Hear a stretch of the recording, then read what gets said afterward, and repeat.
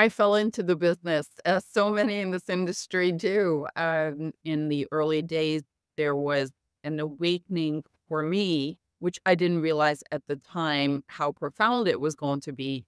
But I had the pleasure of working with Michelle Roux of Absolute Vodka fame during the heydays of the campaigns were imaginative, incredibly well thought out, connected to consumers in ways that no alcohol beverage brand had done before. I was most often the only woman at the table, literally. I smashed a few glass ceilings, but then I really encountered one night. And at that point, I decided to pivot and go out on my own. Are you going to want our jobs when you come back with that MBA?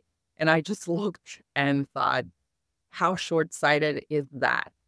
I would think that you would want me to bring value to the organization. So I recognized that they were not going to let me go to do the program. And then I was just carving out my time to launch my own business, launched an agency a year and a half later, and never looked back.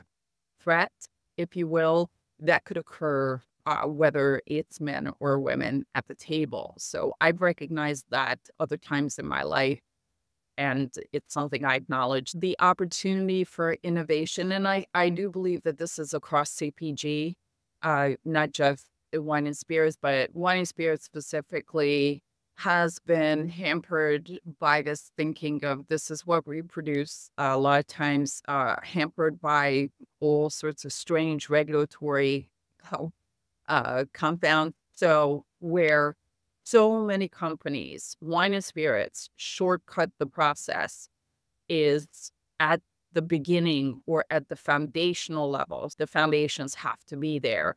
The exit will take care of itself if you have that connectivity with the consumer.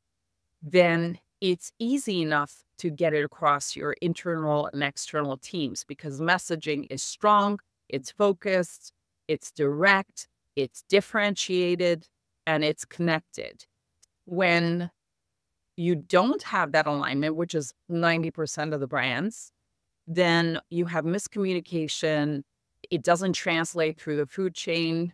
And ultimately, people are just making up stuff about what the messaging should be instead of being super clear and to the point. And that price could be death to the business. And if those elements aren't there, you're just not going to get that kind of traction. And if you can't answer that question, that brand should not exist. Differentiation is key and your purpose to exist, the mental strategy. They feel they can fly by the seat of their pants and you pay a price. And ultimately, you want to be executing in a seamless process. So you have to carve that out.